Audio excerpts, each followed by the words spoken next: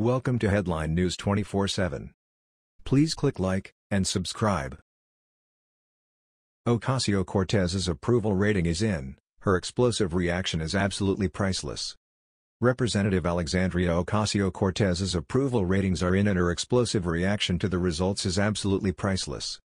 After a brand new Quinnipiac poll revealed her tanking poll numbers and soaring unpopularity, Ocasio-Cortez blamed Fox News and conservatives for people disliking her. Quinnipiac found that only 23% of the nation has a favorable opinion of Ocasio-Cortez compared to her unfavorable rating sitting at 36%. That means she is upside down by whopping double digits, 13 points. But perhaps the most incredible part of the poll was that only 47% of Democrats view Ocasio-Cortez favorably. 7% of Democrats view her unfavorably and 44% said they have never heard of her before. The poll continues to get worse for Ocasio-Cortez. Quinnipiac found that only 20% of independent voters have a favorable opinion of Ocasio-Cortez compared to her unfavorable rating sitting at 36%. But wait, there's more. The poll found that only 27% of women voters view her favorably, with 30% have an unfavorable opinion of Ocasio-Cortez. In response to the survey, Ocasio-Cortez lashed out on Twitter and blamed Fox News and conservatives for her very bad polling numbers. It's almost as though there is a directed plus concerted far-right propaganda machine with a whole cable news channel, and a dark money internet operation propped up by the Mercers et al. Dedicated to maligning me and stoking natal division, she wrote.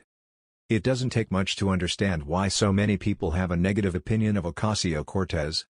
In short, it is her wildly unpopular socialist ideas and policies that would impose great danger and harm on the nation if they were ever implemented.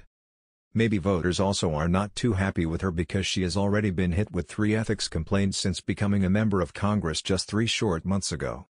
The first complaint involves allegations that she illegally funneled money to her boyfriend, Riley Roberts, who is apparently working for her campaign behind the scenes. The second complaint alleges Ocasio-Cortez and her chief of staff, Sika Chakrabarty, may have intentionally concealed information about their control over the far-left group called Justice Democrats. A third ethics complaint accuses Ocasio-Cortez of using government resources for campaign purposes. The complaint alleges she's violating government rules with her use of social media.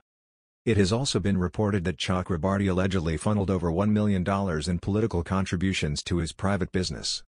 Quite amazing to see Ocasio-Cortez has been slapped with 3 ethics complaints over actions that very well could be illegal.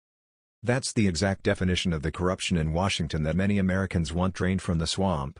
And rather than take any responsibility for her actions, she blames Fox News and conservatives for her awful poll numbers.